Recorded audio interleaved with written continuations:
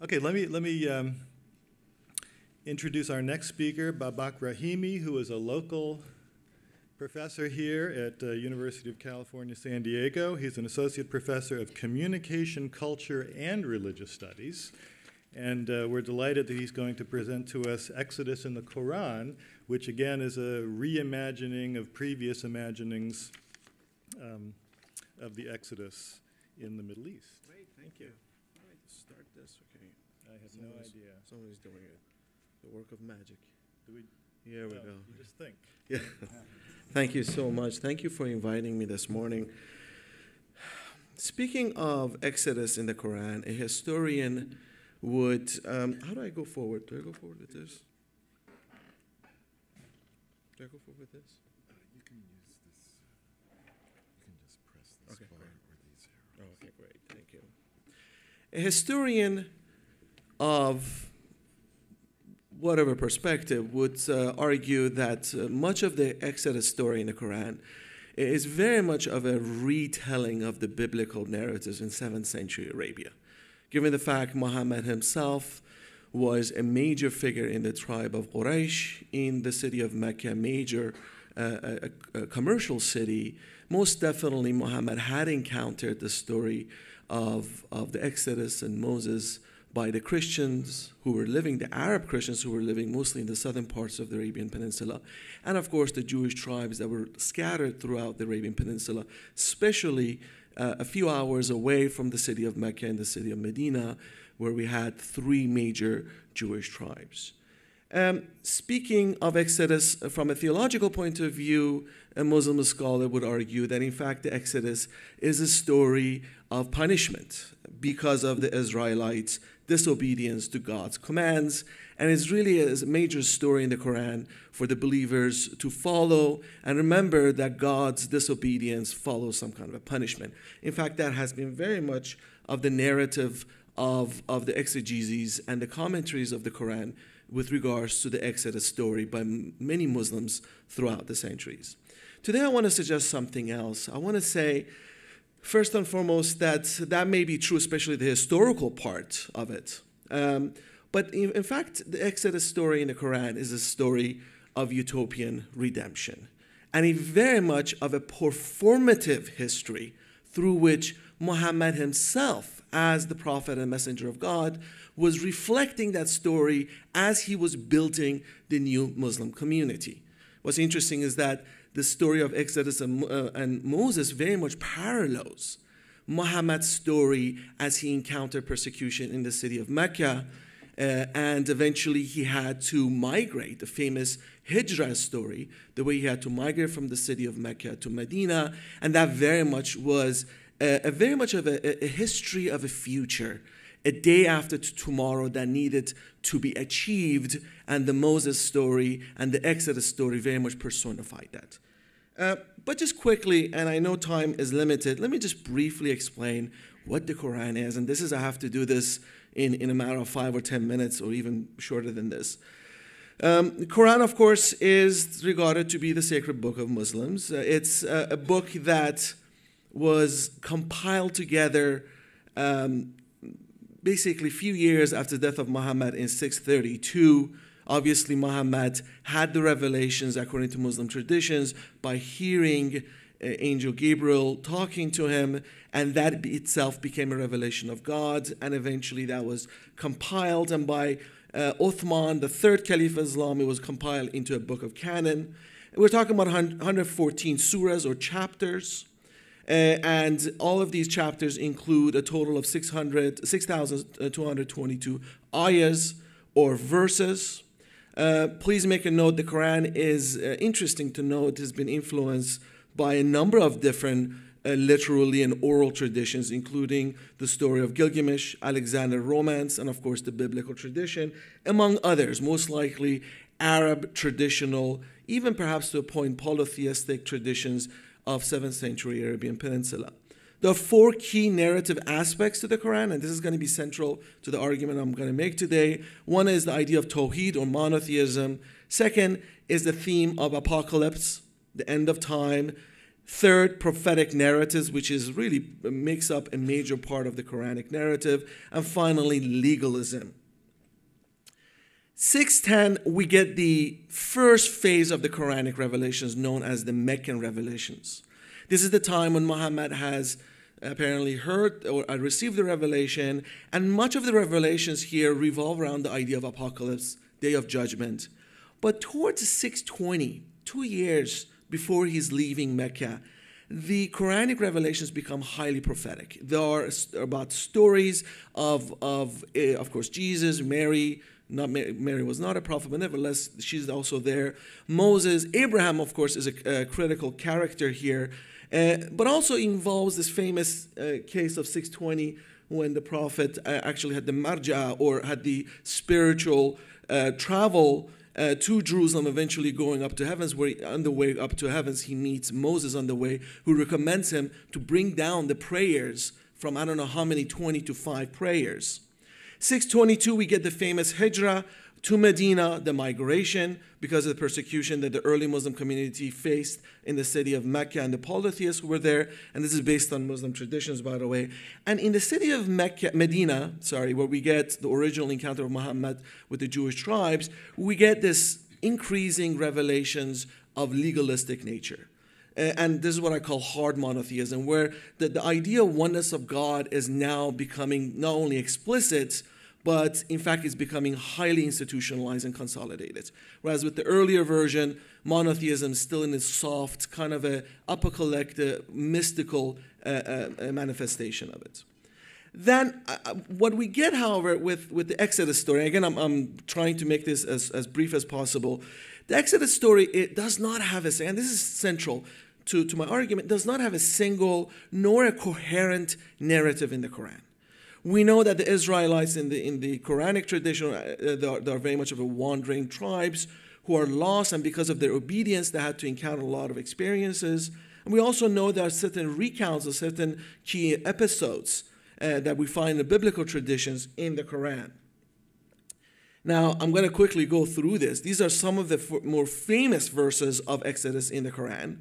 Exodus, in a sense that now, God orders Moses to strike the sea with his rod, so to divide and save the Israelites while drowning the Egyptian forces. So very much the Exodus story is in the Quran, at least the basic of it, but there are certain underlying themes that pop up, especially in the 2nd chapter of the Quran and the 26th and the 44th chapter, where God is constantly commanding Moses to of course, do certain things in order to protect the Israelites and fight against the Egyptian army.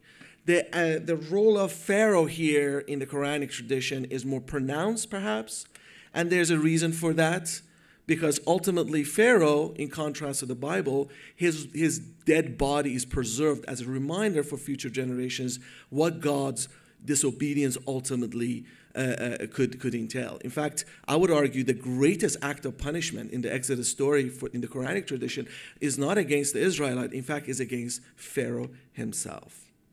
So the classical Muslim exegetes, really we are talking about similar to the Christian ones, quite frankly. And this has been a source of confusion for centuries. But and I think it's a confusion because we do not know exactly how this tradition exactly collaborated with the early Christian one, or whether there was a break or not. But what we do know is that it has been pretty much consistent from Al-Tabari, and he was not the first person to comment on Exodus, all the way to someone like Tabatabai, who constantly bring out the idea that, look, the Exodus is a story of punishment against the Israelites. Now, in contemporary time, we have two scholars. One is Brennan Wheeler, whose work is really the best one in the field, and he has extensively worked on this. And he has also reflected on this. He does not, I don't think he claims to have an original argument about this. He simply is reflecting on the Muslim exegesis about the Exodus story. And this book, which was published a few years ago, this is a weird book. I don't know what this person was smoking when she wrote this book. She basically bases the argument on some really flimsy archaeological evidence about how really the Exodus story took place in Mesopotamia, and the Quran is the proof of it. And I don't have time to go in detail with this, but it's a bit of a bizarre story. And also she argues that the Exodus story took place 1,000 years before the biblical version. So what's the punishment story here? We got the golden calf, of course, story. We also got the refusal to enter the promised land. And of course, the punishment is because of God's disobedience against the Israelites.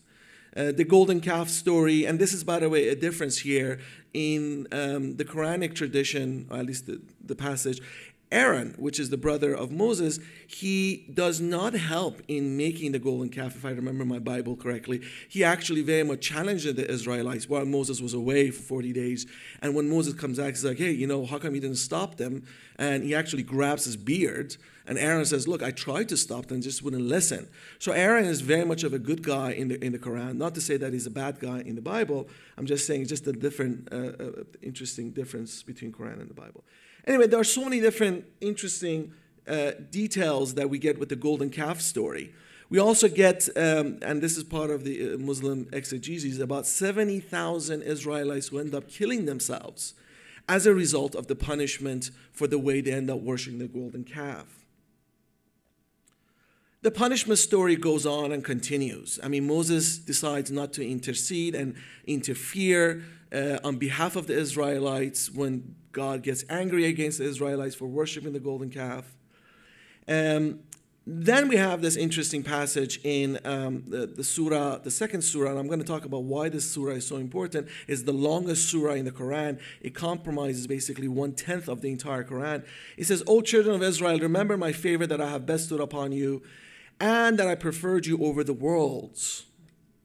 And fear a day when no soul will suffice for another soul at all, nor will intercession be accepted from it, nor will compensation be taken from it, nor will they be aided. And that's the classic Muslim commentary about the fact they believe that the Exodus story is about God imposing this punishment, because even Moses cannot really help out in this kind of a situation.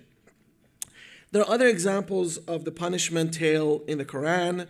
There's also the plague story right there in 259. And if you notice, most of this is coming from chapter 2. But we began to get also in Quran a kind of ambiguous understanding of the Exodus story. And this is when we get also how Israelites are also given some kind of a promise for holy lands. This is not just a story of punishment. It's also a story of actually trying to find your way into the wilderness of confusion. The Surah Baqarah, the Surah of the cow, specifically relates to the Israelites, which most of the Exodus tale, by the way, comes from. This is, by the way, Medina revelation, the second Surah, which is also another thing to make a note here, that most of the Exodus stories and also stories that relate to Moses.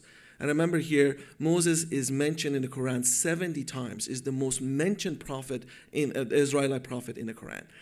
It takes place sometime from 620 till 622, 624. Exactly 2 years before Muhammad left Medina, went to the city of Mecca. Left Mecca and went to the city of Medina. And then the 2 years that he began to establish the early Muslim community. I think that's critical. Because to me, my understanding is that he's trying to tell the early Muslim community something in which he's taking Moses as the model and the Exodus story as an interesting performative story to live through. Now, the cow story, and this is the red cow story, not the golden calf. The red cow story is that the Israelites are given the ruling or the commanding that they should sacrifice a cow. And this cow, for the Israelites, they do not know exactly what to do, so they procrastinate. They procrastinate the sacrifice of this cow, and the story is really about the way in which ultimately the Israelites almost fail to follow God's command, but they do it nevertheless. And this is probably the good story of the Exodus, or not Exodus particularly, but about the Israelites in the Quran. That in fact there is God's grace and blessing on the Israelites, because ultimately at least a faction of the Israelites, especially the 70 followers of Moses from the Israelite camp, they decide to realize that they should really obey God, and there's good stuff for them to come in the future. There's a history in the future for them to be written, and the Exodus story is part of that. And when the anger subsides in Moses, he took up the tablets, and in their inscription was guidance and mercy for those who are fearful of their Lord. I think this is a critical passage in the Quran. Again, this is part of the Medina revelation, chapter 7, which now the Exodus story is not just about punishment, it's also about the way the word of God comes into the story. And Moses throwing the tablet, it creates a covenant, a kind of a contract, or at least a reminder that now God is present through his word, through his message. Remember, the difference, the similarities between Moses and Muhammad here is very much pronounced. Both of them are messengers of God, but the messengers of God through his words, through the language of God, the sacred language in which God has brought that to humanity. Well, let me just skip through this. So again, in the Muslim commentaries, we also begin to see, reflections on this positive or utopian, whatever you want to call it, aspect of the Israelites who are now being blessed in the Exodus story.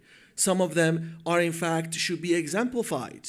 And some of the commentaries, and here I have Bukhari, the person who wrote the famous traditional hadith for many Muslims, the traditions of the Prophet. He talks about how God made the Israelites like kings in the wilderness. So the element of wilderness was not just about punishment, even for some of the Muslim commentators in the past.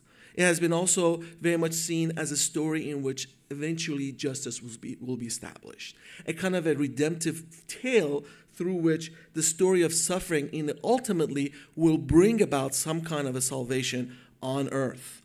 So what I'm arguing here is that the Exodus story is not one of disobedience, but a trial, a test towards salvation, an instructive example demonstrating how God can be present even when he appears to abandon or punish his people. And I have some other examples here again when Moses, again, there's Muhammad in the background here.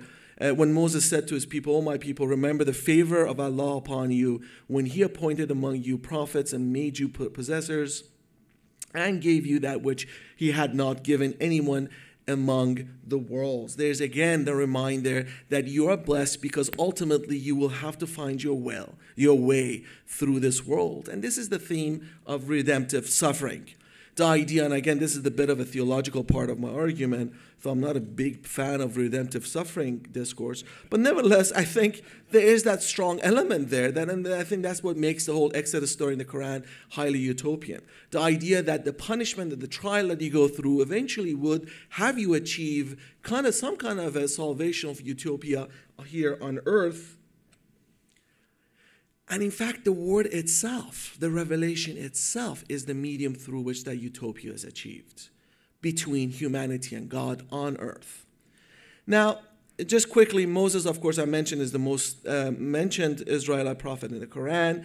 But make a note here, and all of this will make underline my argument here, that he's really not, he's a distinct kind of a prophet in the Quranic tradition. He's a king prophet, very much like Solomon, whereas Muhammad is a servant prophet, since he doesn't claim to be a king, at least in the Quranic tradition. But more importantly, and this is where it makes them very similar, they are both revolutionary figures. In fact, in Islamic tradition, Abraham is also seen to be a revolutionary figure. But more importantly, Moses is the most important one because he's the one that brings down law to humanity. He's the most important Israelite prophet that brings law. And I think the aspect of law and revolution brings out an extremely important part of Islamic history. In fact, the phenomenon of Islam, as what Shimon Eisenstadt, my former professor, once called the second breakthrough of axial revolution. The idea of somehow this attempt to bring the mundane and transcendental together. And this attempt required a revolutionary act in which you could make time and space anew through some kind of a revolutionary action. And the law, especially the legislative law, and Moses and Muhammad as the legislator of a new utopian society were supposed to do that job. Ultimately, I think there's a lot of similarity between the latter writings of Plato and Moses and Muhammad here, which, interestingly enough, the Enlightenment age picked up on this with Montesquieu and also wrote about it in a more secularized version of it. Exodus story in the Quran is therefore a story of consolidating law on earth, making God visible through the divine message. So the Exodus story is not just a punishment story, but a tale of self-realization of redemptive suffering upon which a utopia is achieved. Medina and the land of promise see the parallel with the Exodus story and the Hijrah of Muhammad. And I think it's a good way of looking at the Exodus story as a performative history rather than simply something just to be remembered for some kind of a moral, ethical purpose. Thank you very much.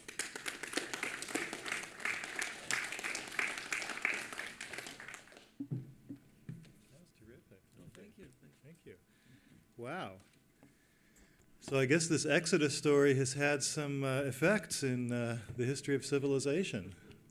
We're happy to entertain questions. Yes, Garrett? Oh, okay. Oh, okay. Wherever the microphone goes. Hi, Steve Russell. Hi. I appreciate that your argument is that it's not about disobedience, but as somebody who is completely outside of the topic, that's the part that interests me. I'm just wondering if there's something that traditional exegetes latch onto about the disobedience. Is it a specific punishment for something specific that the Israelites did, or is it just of a general punishment from God because of general disobedience? I think it's a generic one. I think, remember, most of the Muslim commentaries were written in the late Umayyad period, which is the 8th century, and the early Abbasid period, which is the 8th, 9th centuries. And much of that, of course, reflected, just very much like the Hadith tradition as well, very much reflected of the internal Muslim politics in which Muslims were communicating and sometimes even arguing against each other using many of these traditions in the Quran and, of course, the traditions of the Prophet. But much of the punishment story was more of a kind of a moralistic, general tone in contrast to the other stories in the Quran. So, but that's a very good question. Thank you. Garrett Galvin. Hi. I was intrigued how much you spoke about Moses as a prophet. I think in the Hebrew Bible, we generally see him as a prophet in Deuteronomy, and it's really more the exception than the norm. Why do you think they focus so much on Moses as a prophet in the Quran? That's a very good point. There's a difference in the Islamic tradition between prophet and messenger. A prophet is an ethical kind of a moral leader who's able to lead the community, and he could, in the case of Moses, also be the carrier of God's message. Moses was an exception out of all the Israelite prophets in the Islamic tradition. But Muhammad is not only just a prophet, but he's also the ultimate messenger. And I think that's what brought Moses and Muhammad together so much in the Quranic narrative. So I think that's why this, and also another thing is that if I mentioned the idea that the prophetic stories were very much pronounced towards the late Mecca era and the early Medina era, that I think had a lot to do with the fact that Muhammad somehow had to legitimize the early Muslim community as part of the Abrahamic tradition. Now, why did he start to do it in Mecca? I think that's still a mystery. Because of a strong polytheistic environment he was living in, he was not encountering the Christians and the Jews.